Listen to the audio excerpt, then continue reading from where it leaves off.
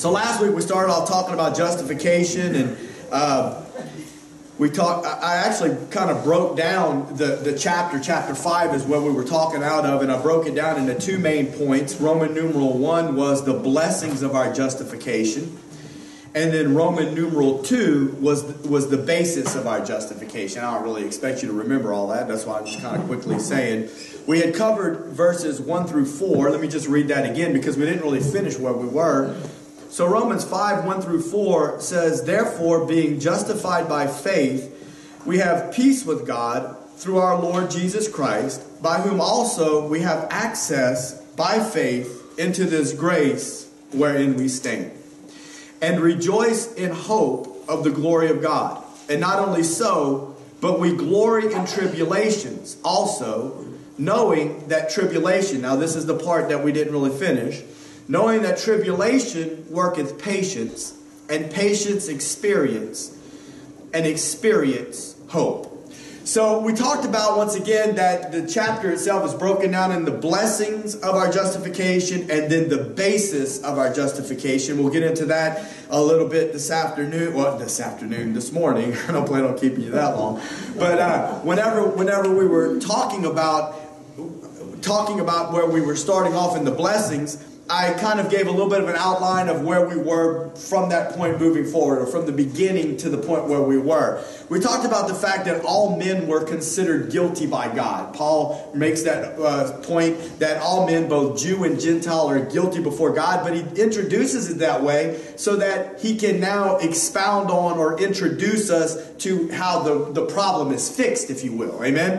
And so I always used to say this a long time ago. I used to say, the word gospel means good news. But before we get to the good news, there's some bad news first. The plan of redemption began because of the fall of man, right? And so we talked about the fact that both Jew and Gentile were guilty, but that God provided his righteousness. We said in Romans 3:21, now the righteousness of God apart from the law has been revealed. See, God revealed through the law, to some extent, his righteousness. It's important that I say that to you now because there's a scripture that we're going to cover this morning that sometimes it's a little bit difficult to understand.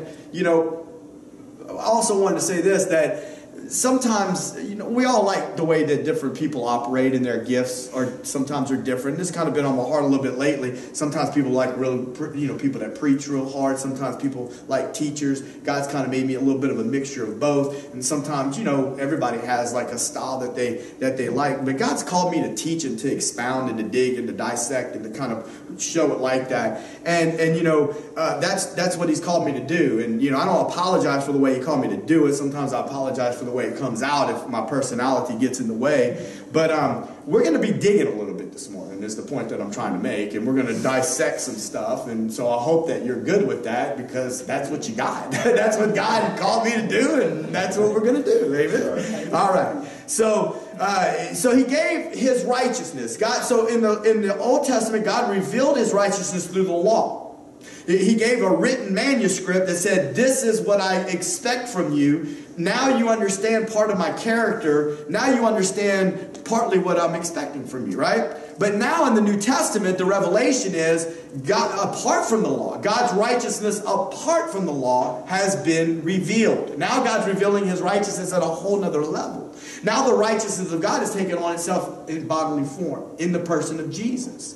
Amen. And so now Paul goes from there to explain how righteousness first came. But then now the next step Paul does is very methodical. The Holy Spirit through Paul, very methodical in the way that he's presenting this case to explain to us how this whole righteousness thing works. All right. And at the end of today's message, I'm going to explain to you how that even applies to you today. All right. So he explained, but how's he going to get the righteousness of Jesus, or the righteousness of God, which is manifest in Jesus, over to mankind?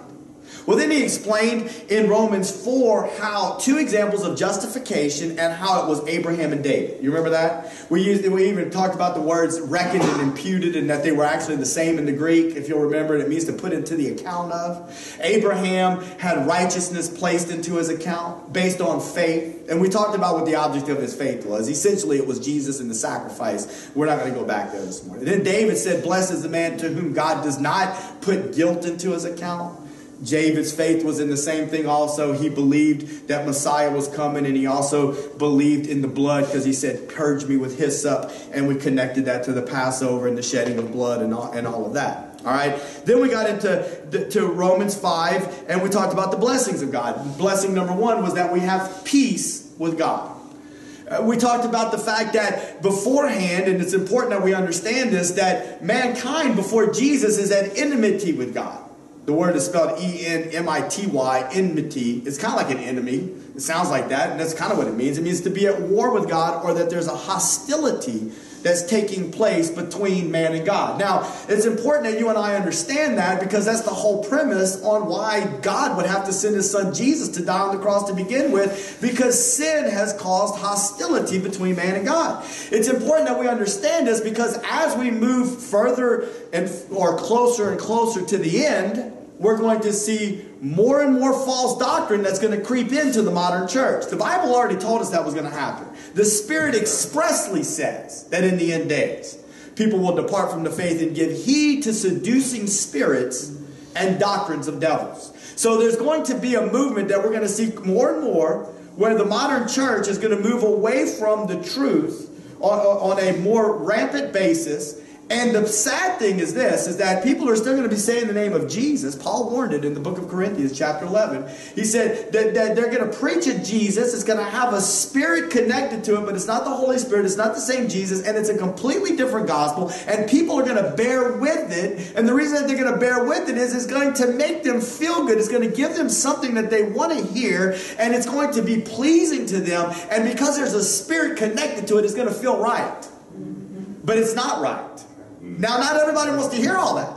Okay? The majority of people don't want to hear all that. They want to say, fix me now, preacher. Give me a formula that I can go step 1, 2, and 3, and then tomorrow I'll wake up and everything's better. This ain't the way it works, folks. The way that it works, listen, we can talk. It's a good thing to talk about your problems with people that you can trust. There's nothing wrong with talking about the things that are going on in your heart with people that you can trust. You got to be careful who you talk to about that. Because, I mean, sometimes some people broadcast your stuff on the street. You got to be careful. I'm just saying. But ultimately, even though you talk about the things that are going on, because sometimes it could be things that go way back. Even though you realize those things are there and you talk about them, none of that. Even if you talk to a psychologist, even if you lay on his couch, even if he prescribes you a medication, even if he does to you what the one that I used to go see when I was a little boy that had trouble says, you know, now think that you're on a beach somewhere, man. And the warm breeze is blowing over your face. The sand is between your toes. Do you feel yourself relaxing? And then you know, then he would say things. I got to admit, you know, Cynthia, I've already shared this before, but, you know, me and my sister didn't get along that great when we were young. But, you know, I kind of knew. It's kind of like, I knew things. Like, I'm not saying I was smart, but I was perceptive, all right? And because I don't think of myself as smart. But I did kind of know what was going on, and I like to mess with people. Even at 12, 13 years old, I like to mess with people. And I can remember one time the psychologist put these little electrodes on my head. It was supposed to measure your stress some kind of way. And so it was supposed to measure your stress. And so he's kind of like, okay, we're going to get to the root of this problem. And so what is it that bothers you? So he starts asking me all these questions. And so when he got to my sister, I was like, oh, yeah, this is... And I kind of like made it happen. You know what I'm saying? I made my blood pressure go up. And I was premeditatively thinking that, you know, I'm going to do this. And so... Why did I even say that? I guess I'm just trying to say this, is that we all got things that are going on in our lives, and sometimes they're deep-seated and they're deep-rooted, and there's not anything wrong with talking about it with someone else, talking about it with a friend, talking about someone that you can trust, but at the same time, we have to remember that the answer to the problem is not the psychologist on the couch, it's not the medication that they're going to prescribe you, it's not visual imagery, and I've seen preachers try to do that before in church services, and call them out on it. Dude, you were practicing visual imagery, which is a psychological technique. We're not really supposed to do that. But instead is to learn where we're to place our faith in order to receive access to grace, so that the Holy Spirit, like a medicine for your soul, can begin to bring healing to you. Amen? And so that's what peace with God is. Amen? We were at enmity with God. The world's at enmity with God, at hostility with God. That's one of the blessings of our justification, that Jesus made peace. Amen? Hallelujah. It means to bind together something that was separated. He made peace through his cross. He brought reconciliation. Amen. Number two was that we had access to God. Therefore, being justified by faith, we have peace with God, but we also have access by faith into this grace in which we stand. You know, I've said this many times and even recently, but I think that it's important to constantly remind you that whenever you see grace, I think you should see it this way, that it's something that's being, imagine a soap dispenser on a wall. And inside this dispenser is the soap that you need in order to cleanse your hands. Well, the soap is the agent, grace, that's going to do the cleansing. The dispenser is the Holy Spirit. The Holy Spirit dispenses grace into our lives. Now, He does the work that Jesus paid to allow it to happen.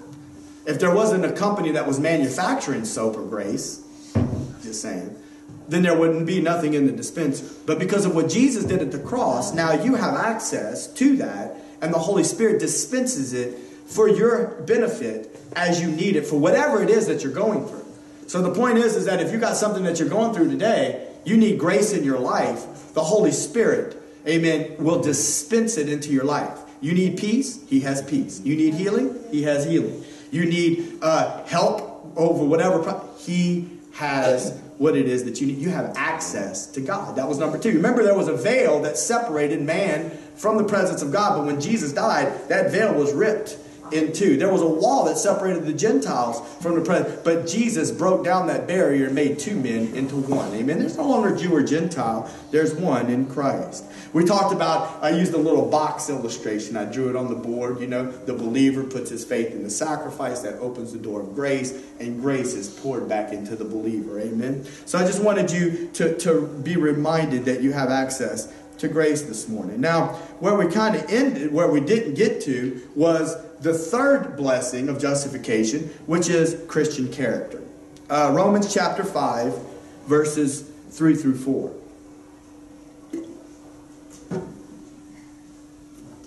It says, and not only so, but we glory in tribulations, also knowing that tribulations works patience, and patience experience, and experience hope. Now, I'm not trying to cause confusion. Really, what I'm trying to do right here is bring clarity. This word experience would be easier to understand if we gave it the word of what it really means to what we would be able to understand it better. This is an old King James word that's kind of like a little bit outdated for how we would use it, but when it was written, when the King James Version was written, this is the meaning of it, character. Okay, so the idea is that tribulation brings you to a place for patience. Okay, and maybe we should also do that. The word patience right there would be better, at least for our purposes in our modern English, to understand it as perseverance. And that way, at least we're all on the same page, okay? And so, the tribulation provides an atmosphere for perseverance, and perseverance ultimately produces Christian character. So there's a process that's taking place. Tribulation is inserted into the life. This may be a poor analogy, but sometimes I talk to people at work, and I'm talking to people that don't understand levels of the gospel like you do. And I was trying to explain to somebody, whether it be trials or grace being dispensed into the situation. If you've never seen this movie, then you don't know what I'm talking about. But in The Hunger Games, if you ever saw that movie, The Hunger Games, I was talking to this young girl that just kind of started working with us. She's been there a little while. And I was trying to explain to her about trials and tribulations. She likes Rebecca from Sunnybrook Farm. Not that I even know who that is, but I'm under the impression like Pollyanna. Everything's just lovely and hunky-dory, no matter what. I'm like, well, sometimes you're kind of like, you got to have some balance because not everything is good. In other words, it's not always I appreciate the fact that you got a positive attitude, but it's not always, you got to be in reality here, okay? And I was trying to say that sometimes God allows trials and tribulations in our life. And if you ever saw The Hunger Games, this is a good little analogy. I guess I got to set it up a little bit, but, they would put these kids in this environment where they had to combat one another. Okay, well, they had people behind the scenes that were controlling things. So they had them in an environment they had control over. And then the next thing you know, whenever somebody was going maybe too far out of the boundaries where they wanted them, they started a fire. Well, there's a trial that was inserted into the situation. I'm using this loosely as an illustration. Or, you know, somebody was running too far where they created some kind of digital dogs showed up and chased them back to where they were supposed to be.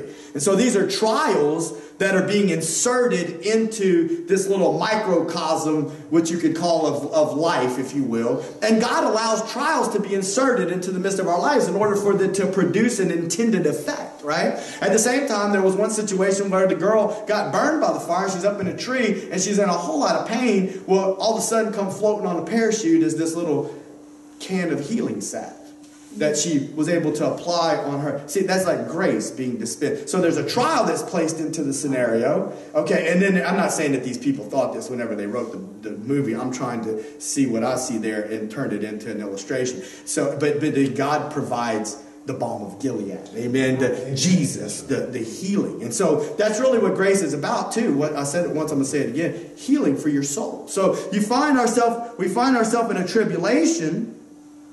And what ends up happening is that it provides an opportunity for perseverance. And the mixture of perseverance with the grace of God results in character development. Another poor analogy probably, but resistance training is the whole point to what people are trying to do whenever they're building muscle. Resistance to the muscle provides hypertrophy or enlargement of the muscle. Resistance in the midst of perseverance, in the midst of tribulation, when you persevere, produces, with the grace of God, character in the life of the believer. Now, I just wanted to share with you, because sometimes people don't want to persevere. Proverbs chapter 22, verse 13. I always love this scripture.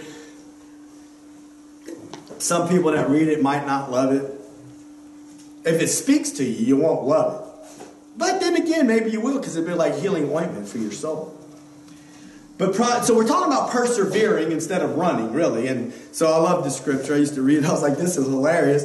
The slothful man says, there is a lion without, I shall be slain in the streets. And, you know, the way that I always read this particular scripture was like, no, man, there ain't no lion in the street. You're coming up with another excuse, another reason. Why? Like, if you just want to come up with an excuse, just turn over and go back to sleep. That's what he's coming up with an excuse or a reason why he can't do what it is that he is supposed to do. No, there's not a lion in the street. You know, if you want to look for an excuse, like I said, just turn over. But instead, quit looking for ways or excuses to not do what God is calling you to do whenever you're supposed to trust God in the midst of tribulations. There's not a lion out there, but there are tribulations out there. And there's going to be tribulations each and every day. Right? But once again, you know, the tribulation produces something. And when it says that Paul gloried in tribulations, he didn't glory because of the tribulations themselves. You know, oh, yippee, here my heart's broken, here I'm feeling pain. Oh, yeah, you know, I love this, the way this feels. No, he didn't glory in the tribulation itself. He gloried in the beneficial effect that the tribulation was going to produce in his Christian life. See, when you're in the valley, a lot of times you can't see nothing except the walls around you, but that's why you got to look up. You got to look up at the Lord. Amen. So the word for tribulation means to be pressed. And now I've said this a million times, and I'm sure you've heard it at least once. I love this analogy because this is straight out of the Bible. And this was nugget, boy. The first time I read this, man, this was a nugget. I was jumping up and down, so excited. The word Gethsemane means olive press. Jesus was pressed in the press. See, he was on the Mount of Olives. Gethsemane means olive press. So it was an olive press that was on the Mount of Olives. Jesus was being pressed in the press. And what came out of him, well, I'm just saying, he sweat blood. His blood, pure blood, sinless blood, atoning blood, love blood came out of him. Whenever you're pressed, what's in you comes out of you. It's like a stress or a pressure that's applied to a circumstance and a situation. If there's bitterness, gossip, hatred, envy, jealousy, malice, which means want to do harm. You can pretend to be, we can pretend to be as godly as we want, but the truth be told, these are evidences that there are things in our heart that are not pleasing with the Lord. And the innate instinct, what's already ingrained on the inside of you, whenever to react to trials or pressure is called fight or flight. God put that in us. Psychologists talk about this. I'm not about psychology, but there's some things that are true.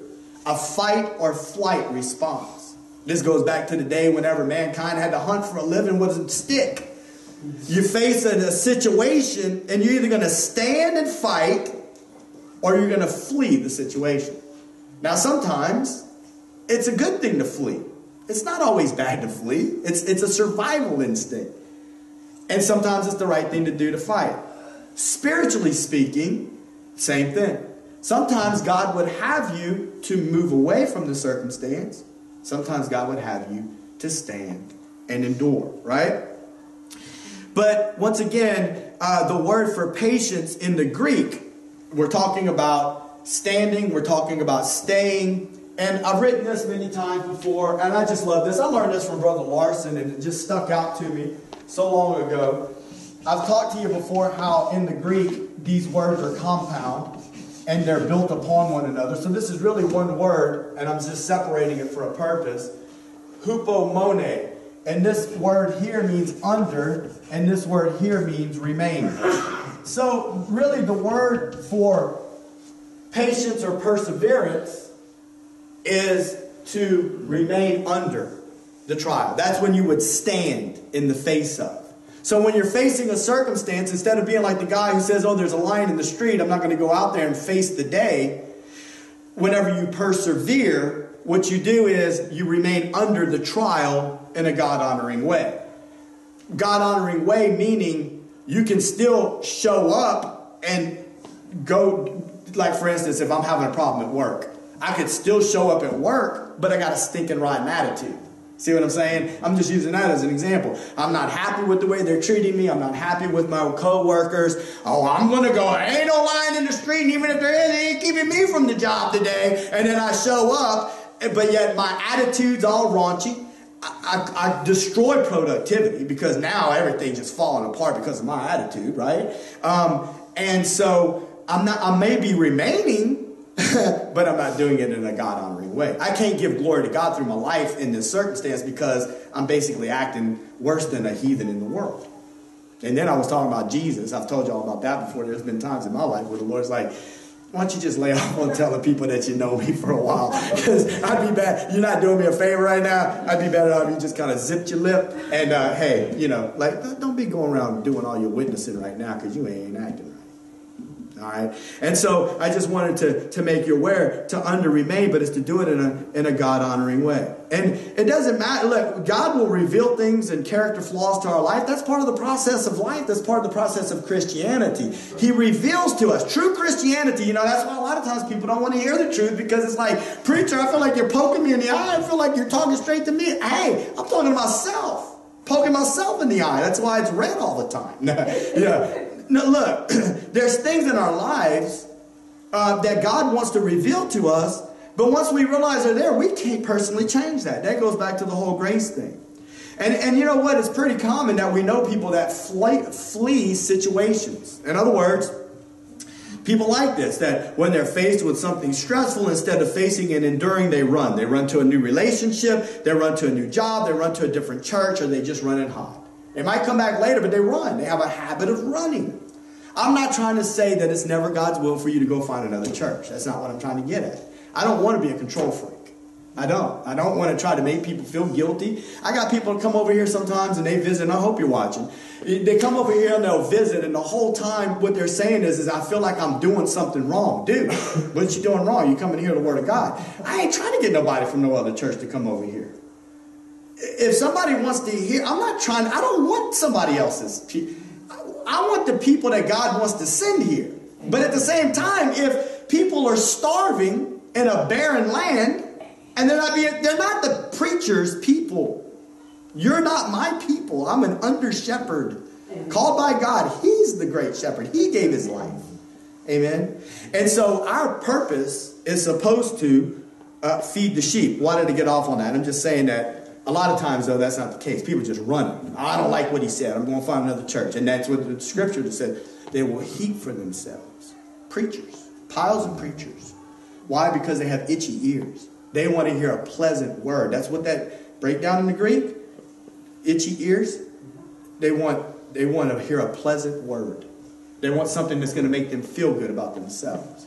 The gospel will make you feel good about yourself, or at least make you feel good about what the Lord has planned for your life whenever you begin to know it and submit to it, right?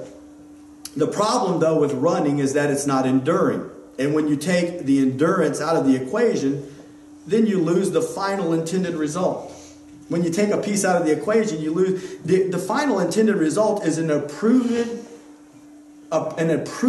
a tried character, a proof, a specimen of tried worth. I've used this example because I've taught this concept many times before of something called the dokimai. That's what the word is in the Greek. And during the time frame of Jesus, coin changers, or people that exchanged money, okay, or you know, they would do an exchange of various types of currencies.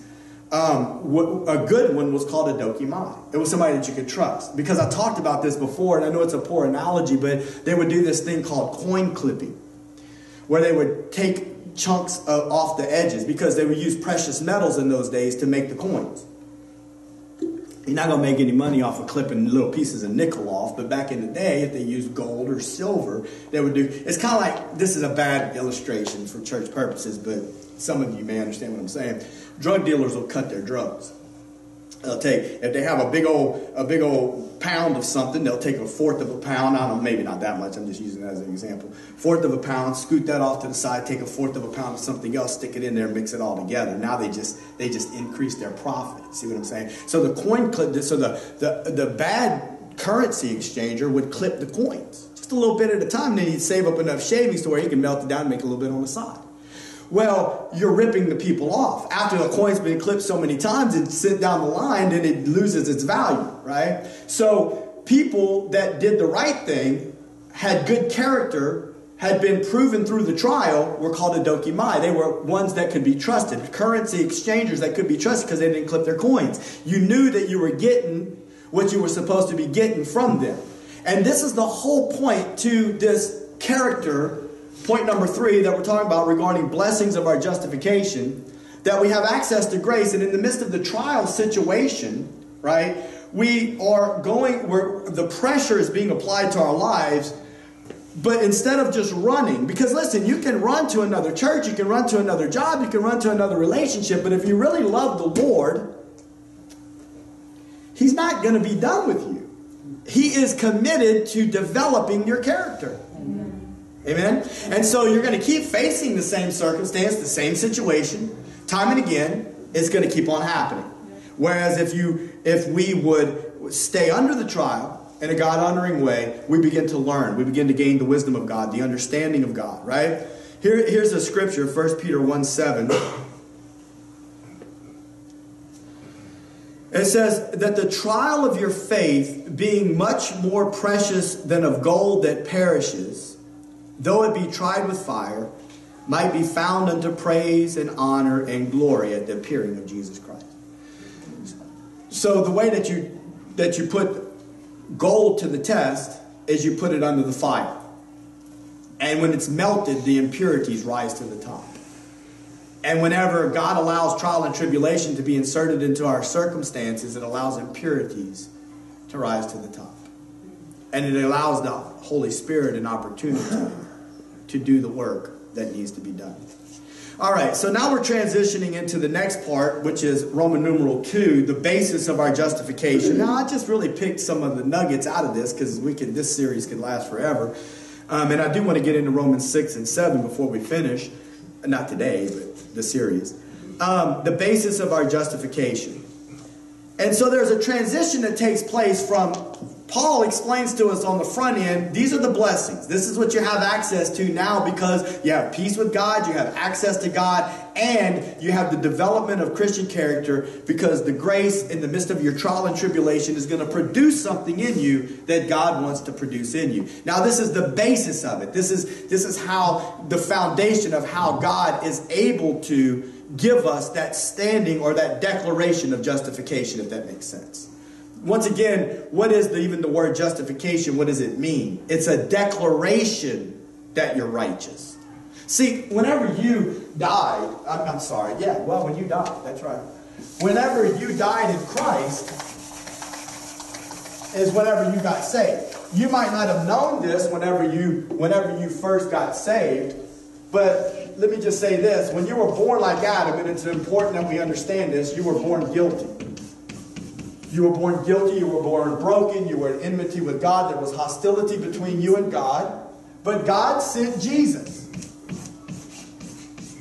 He took the curse. That's why he's got a crown of thorns right there. He took the curse for you. He bore the sin for you. And when you put faith in him and what he did for you at the cross, faith, God put you in him. This is what the Bible teaches. This is Romans 6. We'll get to it.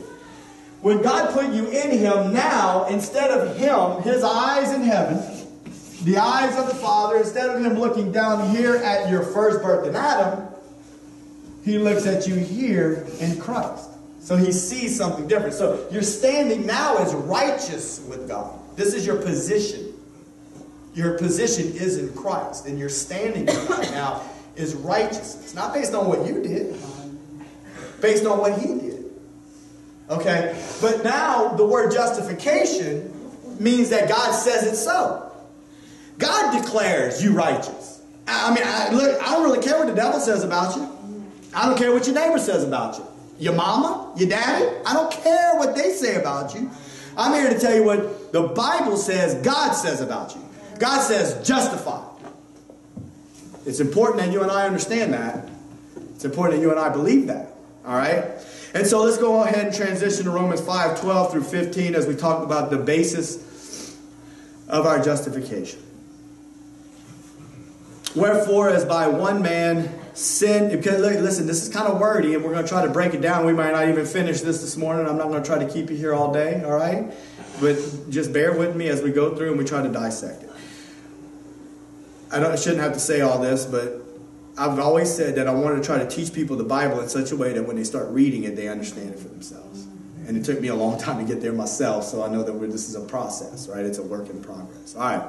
Wherefore, as by one man, Adam, sin entered into the world, and death by sin, and so death passed upon all men, for that all have sinned. For until the law, sin was in the world. It might be easier for us to say it like this. Even before the law came, sin was already in the world. Right? All right. For until the law, sin was in the world, but sin is not imputed when there is no law. Imputed. Same word that we used with Abraham and David, talking about putting into the account of. So even though the law wasn't here yet, okay, before the law came, sin was still in the world. But there wasn't like a law that allowed people to know exactly what God perceived as sin and what not. So he wasn't necessarily putting it in people's account and holding it against them that way. However, the result of sin was still the same, as we're going to continue to read. But sin is not imputed when there is no law. Nevertheless, death reigned from Adam to Moses. In other words, the effect of sin was still in play. The result of sin, the wages of sin is death. The result of sin is spiritual and physical death. And even before the law came, people were dying because they received sin from Adam, right? But God wasn't necessarily holding it in an account, showing them that they were guilty, and at least in his own mind, because they themselves didn't know exactly how God felt about particular things. Does that make sense? Kind of what I'm saying? All right. It says, nevertheless, death reigned from Adam to Moses, even over them that had not sinned after the similitude of Adam's transgression. Similitude. Who is the figure of him that was to come. Now that's an interesting thing, that Adam in this text is being spoken of as a figure, a type, a forerunner of Jesus. But not as the offense, so also is the free gift. Again, a little bit confusing in the older language, so let me just try to help you out a little bit there. It's kind of like saying that the offense and the gift are similar, but they're definitely not the same.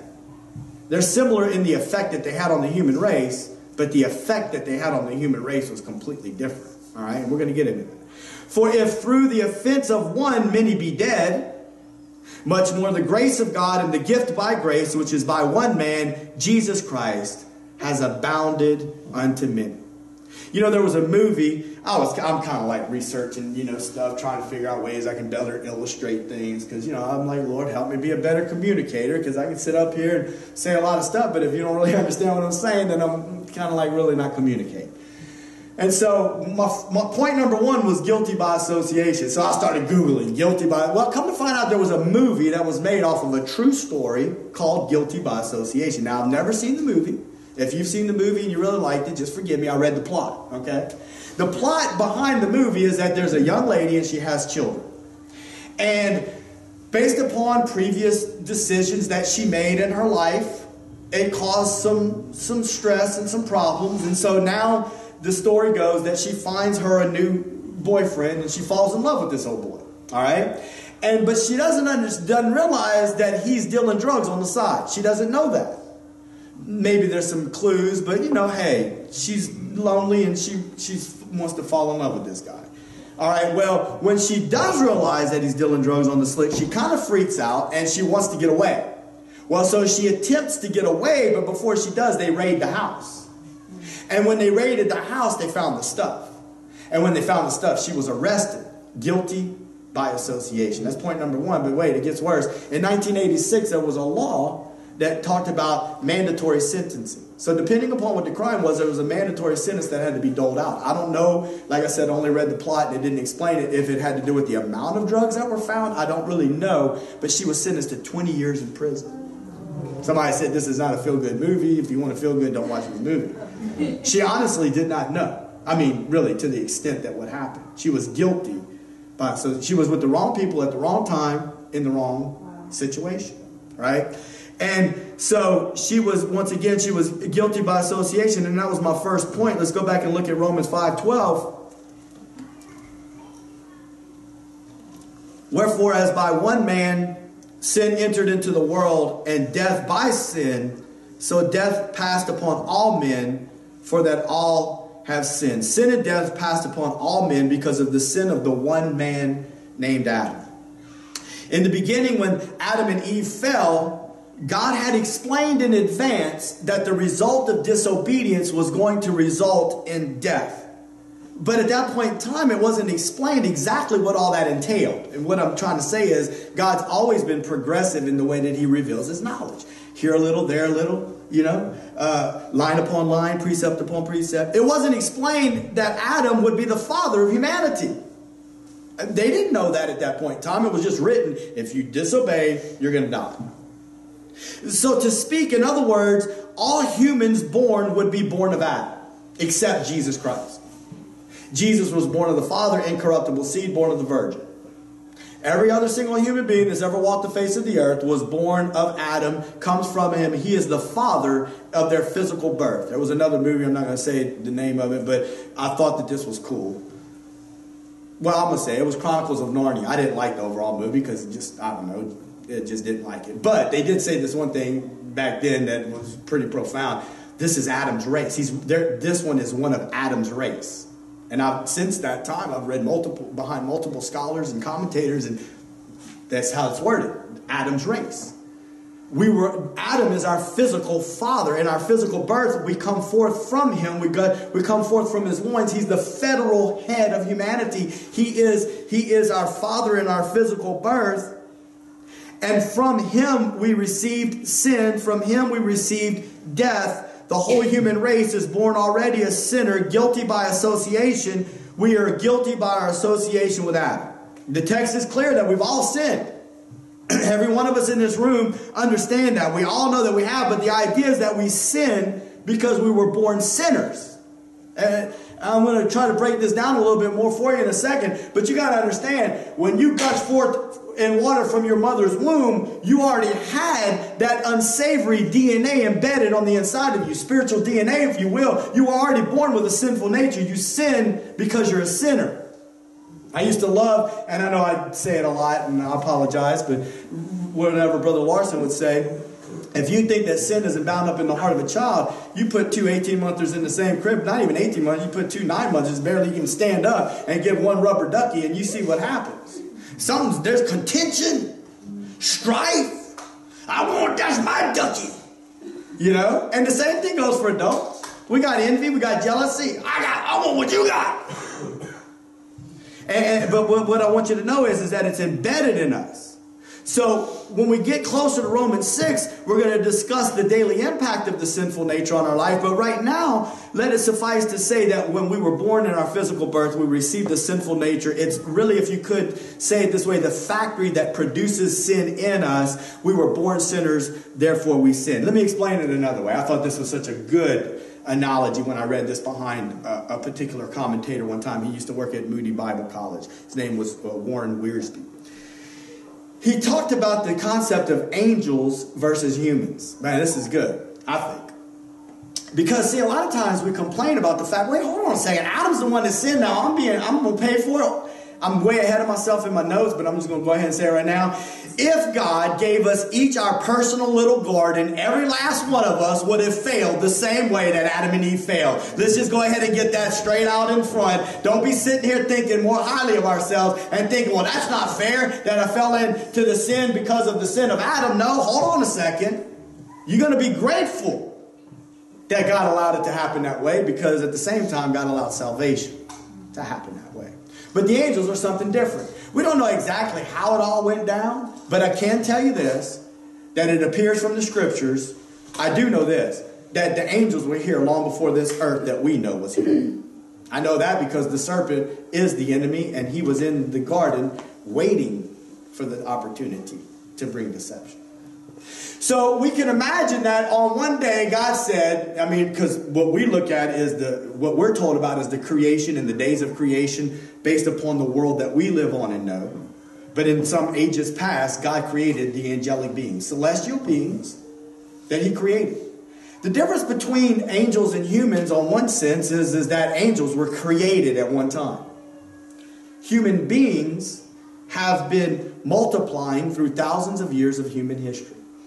And we were multiplying, being born from our father Adam with sin already inside of us. Angels, on the other hand, were all created without sin. It says that about Satan. It says that when you were formed, it talks about, I'm paraphrasing, you were beautiful. There was no sin found in you until that day when you tried to lift yourself up above the throne of God. All the angels in heaven were created in a similar fashion, and all the angels in heaven sinned in a similar fashion. Yes, they're guilty by association of associating themselves with Satan, but they themselves had no sin in them, and they made a choice to go towards that, and so they sinned in the similitude of Satan.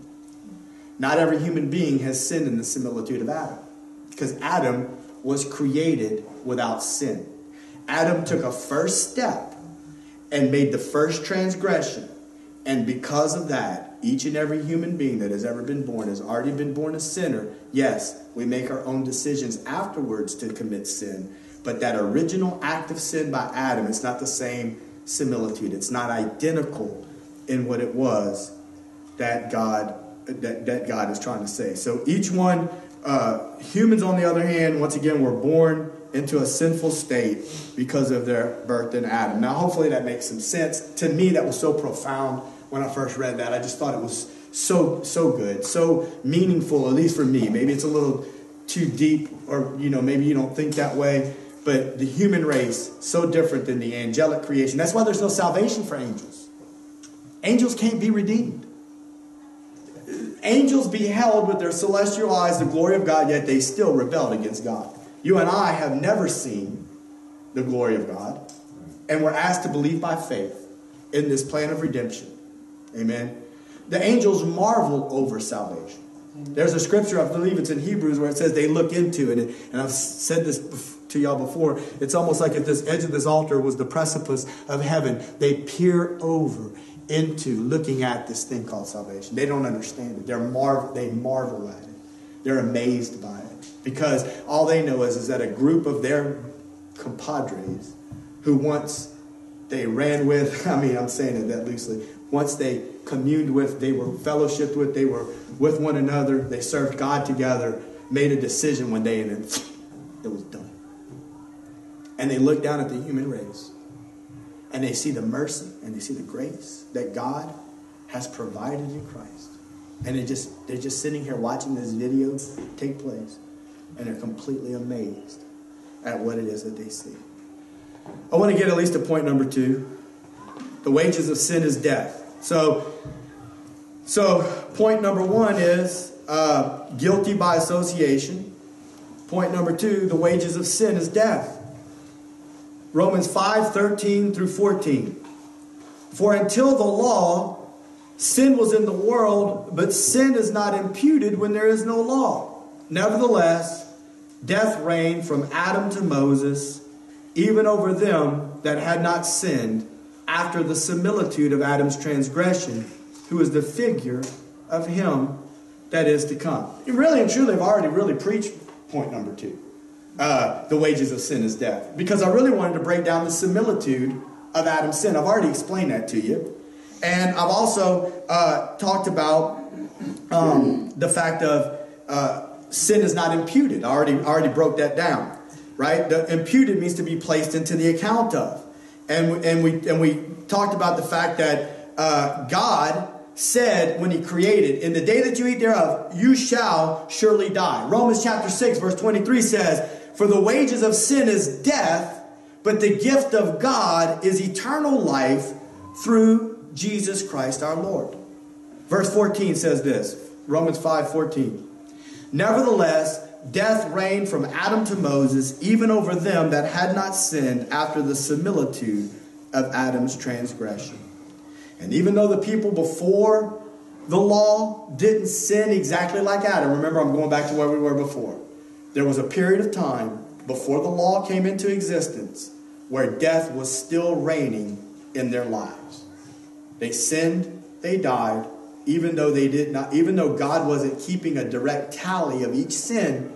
The result of sin was still death, right? And even though they hadn't sinned exactly like Adam. Humans, on the other hand, so the angels were different in the sense that they were without sin and they all chose individually to sin.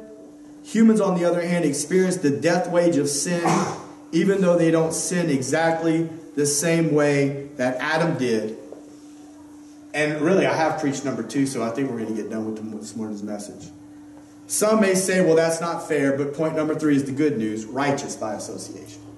Guilty by association, the wage of sin is death, but the good news is that we're righteous by association. Romans 5:15.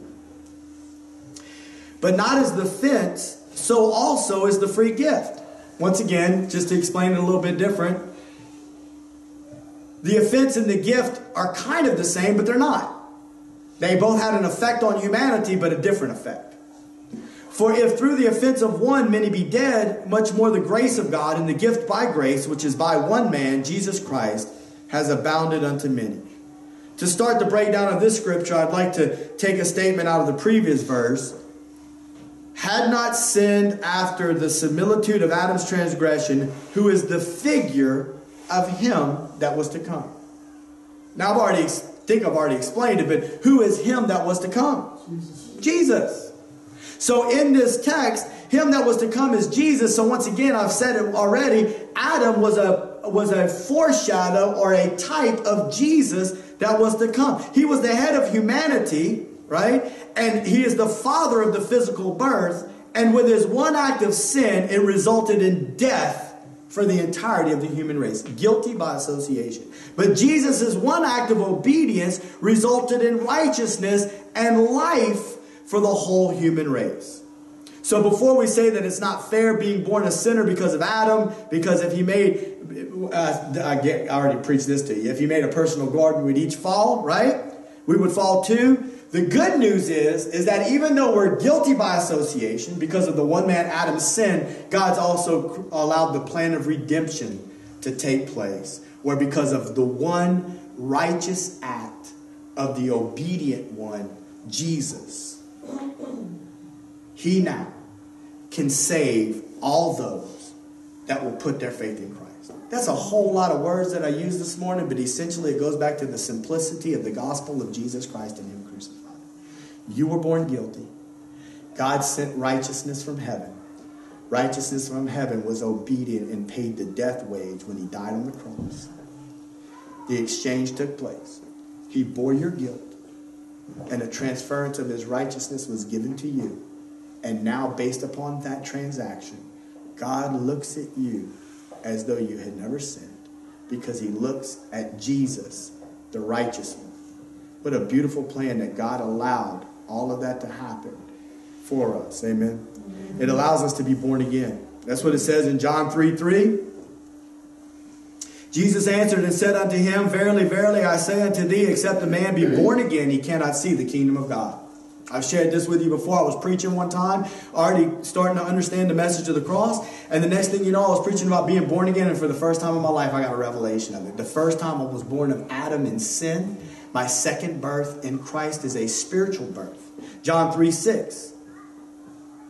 That which is born of the flesh is flesh. That which is born of the spirit is spirit. There's a physical birth.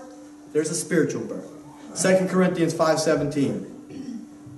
Therefore, if any man be in Christ, he is a new creature.